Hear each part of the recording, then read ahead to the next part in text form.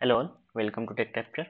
Myself Vishal Bulbule, and in this video we are going to see what is dependency check file in Terraform.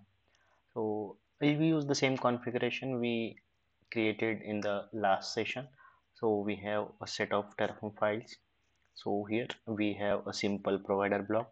So we are using the Google provider, and we are simply create one a GCS bucket. So that is very small piece of code we are using for Terraform, and we are trying to create one a GCS bucket. So when we use a provider, so provider is nothing but a plugins that will interact with the target API. So in our case, the target API will be a Google.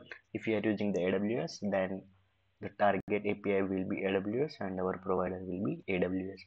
So whenever we are providing a provider details here as a Google, so what Terraform will do after the Terraform init command, it will check for the latest available version of the Google provider and it will download that version. So we'll see executing the Terraform init, and the one hcl.hcl terraform.hcl file will be created at the left side.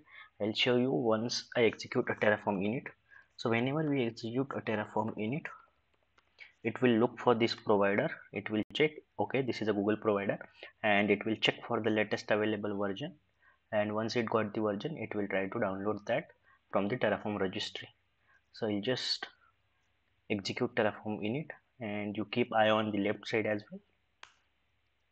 Okay, so here you could see finding latest version of HashiCorp Google. So it's Terraform registry Google provider, installing 4.45.0 version, so which is the latest version of Google provider. And once it is downloaded, it will show the logs in green. You could see one .terraform folder will be created and one log file. Okay, now you could see the logs. So installed Google HashiCorp/Google version 4.45.0 signed by HashiCorp, that is verified version. And you could see the plugins are downloaded here in .terraform folder, and it created one a terraform.hcl file, log.hcl. So that is the dependency log file. So why this dependency log file is created? So suppose as it is downloading the latest version from the Google provider, and there is a update in the Google provider version, suppose from 4.45 to 4.46, and suppose it does not support few of our current configuration. So what will happen, it will try to fetch the latest version and it will break our configuration. So that's why the Terraform will manage this log file. Now what will happen if I try to execute Terraform init again? So you could see it is just reusing previous version of HashiCorp Google from dependency log file. So it is just checking what is the version available here. So it is version is 4.45.0. so this version is available. You could see this file is maintained automatically by Terraform init, and it should not be edited manually. So if you try to do Terraform init again and again, it will not download plugins again because it's are already downloaded and it's being reused for further execution. Now suppose I don't want to use this v4.45.0 version and I want to use any lower version than this. So how I can give that? So I'll just paste a simple piece of code here, the Terraform block. I'll explain you what I'm doing here.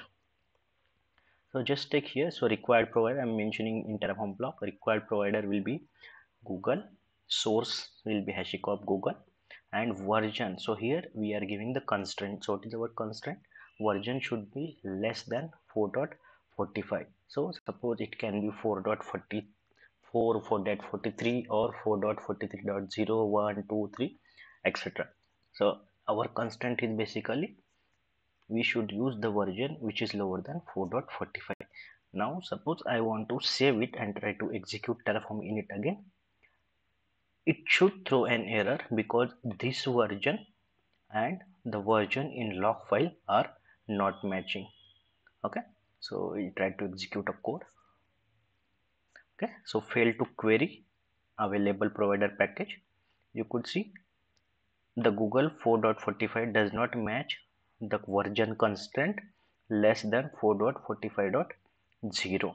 So either we should keep here less than or equal to, or we should delete this file and we should execute Terraform init again. One more thing I want to show here.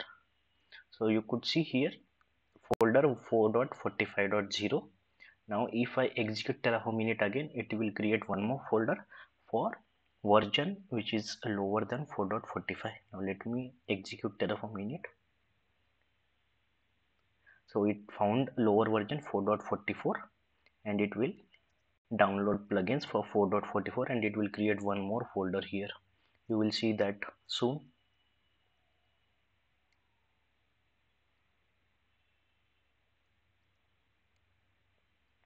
So it's installing this 4.44.1 version now.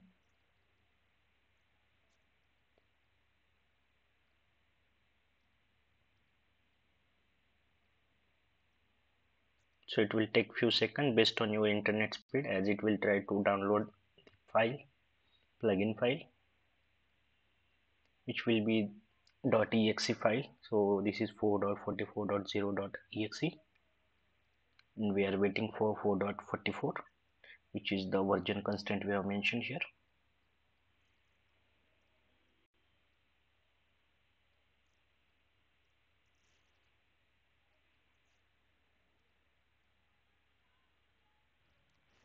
Now you could see it install plugins with version 4.44.1, and if I go here, it will see two folders now for plugin 4.44.1 and the older one was 4.45.0. And earlier in dependency log file or .terraform.lock.hcl file, there was a version specifically mentioned.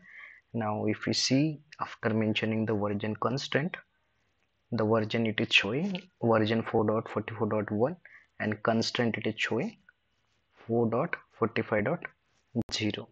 So this dependency log file is maintaining the version, and even if the latest version or version is being changed, it will not allow Terraform code to change with the version.